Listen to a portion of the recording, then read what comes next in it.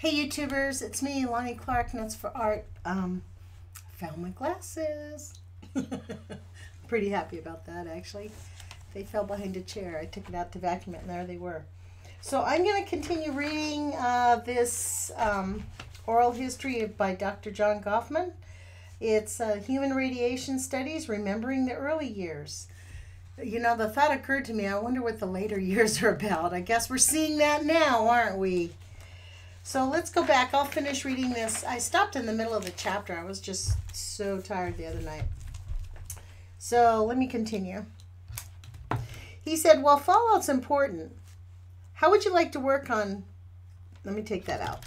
How would you like to work on big problems like that? Build your own staff.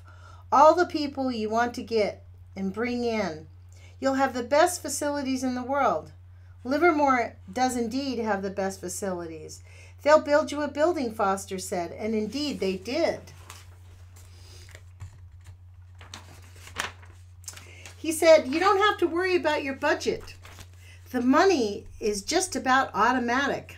Well, maybe not so now. I said, I don't think so, Johnny. But I did bring a few guys who had gotten their Ph.D.s with me to talk with him. He said, will you do me a favor? Will you write up a protocol of what it would be like if it were going to be done, even though you don't want to commit to it yourself or have anything to do with it? So I did that. I thought about it, and there were some very attractive features. About $3.5 million budget each year, a new building, and not having to worry about grant applications over and over again. So what can I say? Somewhere along the line, I had a lapse of cerebration, S-C-E-R-E-B-R-A-T-I-O-N, cerebration. I said, I will do it. Oh, dear. The money works, eh, dude? We had to go then to Washington to sign the papers. At that point, Glenn Seaborg, my former mentor for my Ph.D., was chairman of the Atomic Energy Commission and had been there since President John Kennedy was inaugurated. Theos Thompson was a commissioner. I've forgotten the names of the other two. James Ramsey was a commissioner. He was not there that day. Wally Reynolds and John Foster and I went in. Seaborg had Chuck Dunham, by then the head of biology and medicine, had replaced Shields Warren, who had retired, and some others in the room. We were supposed to draw up the papers and sign the papers to establish that I was to become the head of the new biomedical division and an associate director of the Livermore lab. There are 10 associate directors. I said, I would like to make a statement. I hadn't talked to Johnny about it at all. Glenn Seaborg said, go ahead. And I said, I would like to say I don't really give a damn about the Atomic Energy Commission's programs. I care about public health. And so what I want you to know is you're asking me to set up a division to consider the health effects of atomic bomb tests, uses in nuclear war, nuclear power, peaceful use of explosives.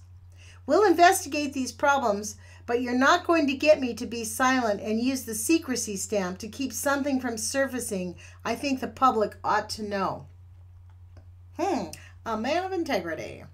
I said, having said that, I think you should think twice about whether I'm the right person to head this program. I made it very clear exactly how I feel about it. Glenn Seaborg said in memorable words, Jack, all we want is the truth. If I'd ever seen the opposite of reality, this was it. So we signed the papers. Everything was hunky-dory. We got the budget. I brought out the 35 senior people from all around the country. They had either gotten their degrees with me or I knew them. We built a division of 125 to 150 people in the whole division, lots of engineers who were working on fallout and weapons testing. I made an agreement with John Foster that I would only have to be the head of the department for 2 years because then I wanted to get back into the lab. That agreement was honored. I was the head of the department for 2 years, but I remained an associate director for the whole Livermore lab after that. Everything went fine. Now there's a new subtitle. Livermore Biomedical Department's work on fallout and plowshare, 1963 to 1965. Gourley. Could you describe some of the work and some of the programs? Gofman. We had a number of people trying to find out things about the whole distribution of radioactivity in people and animals. Arthur Tamplin headed a part of our project, which was called Information Division, pulling together all the world literature on this.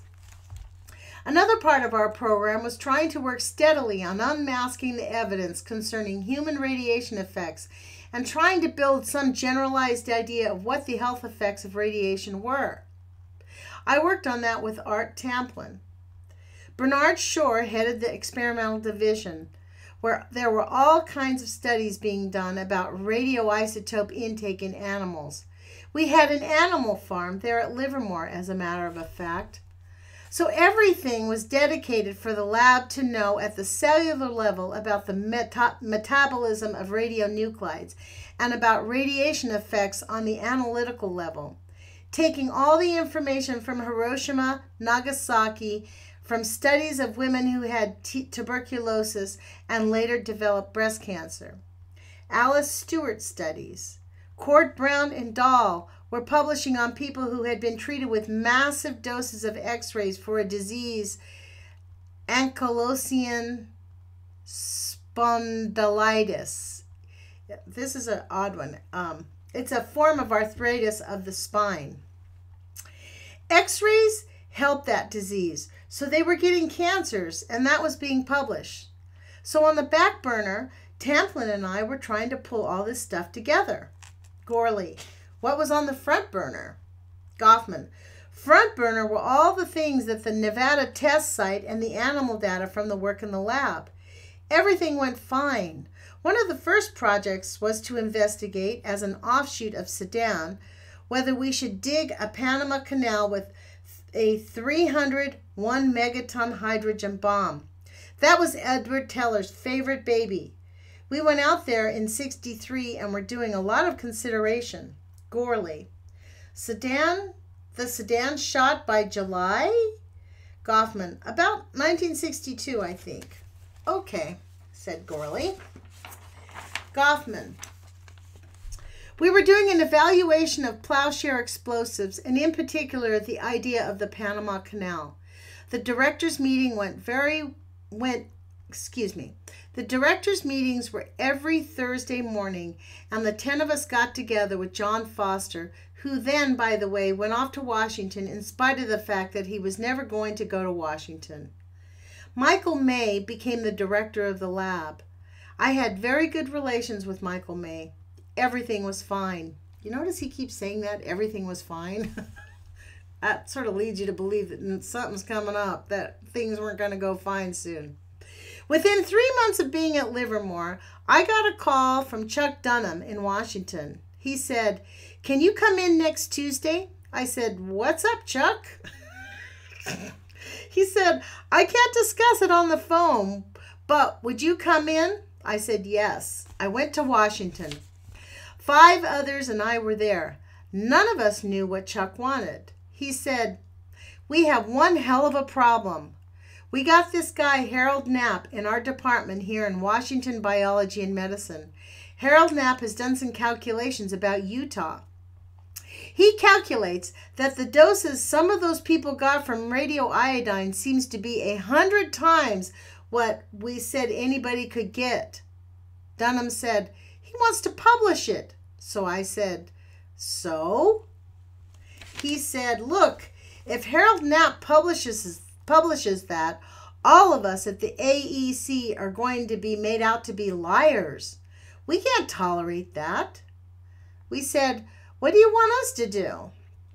Dunham said, "I want you to talk to this guy and see if you can change his mind about publishing it." Here I had been 3 months before. Chuck Dunham was sitting in the back of the room listening to me say, "I'm not going to be manipulated." And here he is with a request that we help him manipulate somebody else. Harold Knapp came in the room and Dunham left. Boy, Knapp was bristling. He told the 6 of us in a group to go to hell. We said, "Calm down. Dunham just asked us to look over your work." When he had calmed down, we checked his work. That wasn't unusual for a group to look at a specific thing. He was very sound. I think there were a couple of minor points that someone suggested. He agreed it was a good change. We told him, "Go ahead and help your publisher report it." So Knapp left. Dunham checked in on this, came back in and said, "Well, Chuck, we can't find any reason why Harold Knapp shouldn't publish his paper." He was just beside himself. He said, "We're going to be a bunch of liars." We said, "The AEC will weather this. They've weathered all kinds of storms before. Then they'll weather this one and it won't hurt a thing, and just go ahead." So he did. The sky didn't fall on the AEC. I think these bureaucracies, nothing ever affects them. But here is the first time, 3 months after I'd gotten there, they're asking me to help do a cover-up. But that all died down. Knapp published his report. Then about 1965, I decided I ought to talk at the directors' meeting on the Panama Canal.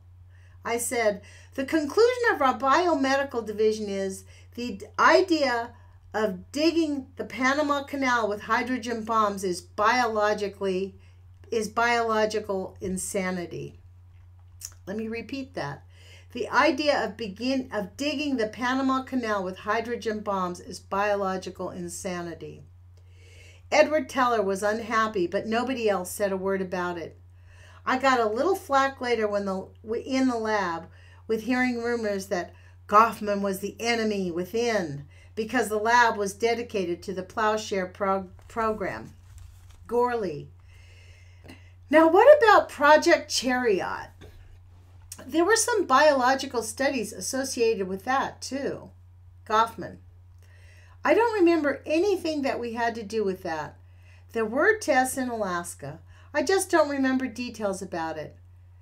But we had a test in Colorado breaking up some natural gas formations underground with nuclear bombs.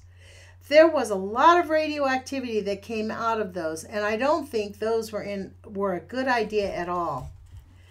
But most of that died with one thing, namely when the Nuclear Proliferation Treaty was signed.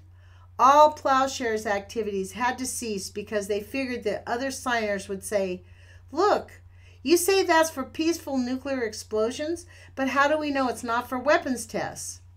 So they quit all the projects associated with Plowshare. Plowshare just died in 1965-66 as far as I can remember anything about it. We certainly don't hear any more about the canal. Gourley. I wasn't sure that some of the treaties got rid of the above-ground testing. Gofman. The underground stuff, that was a separate treaty.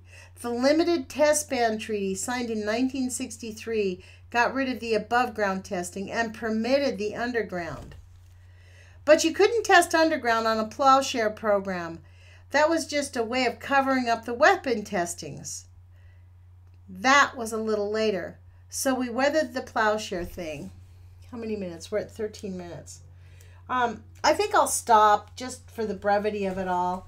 And I'll post this up so that we'll have one. Maybe this evening after I finish up my work, I'll come and do another reading because I know it's been a few days. So please put your courage feet on, folks. Can you believe this? Underground testing, above ground testing, and the lies, the continual lies.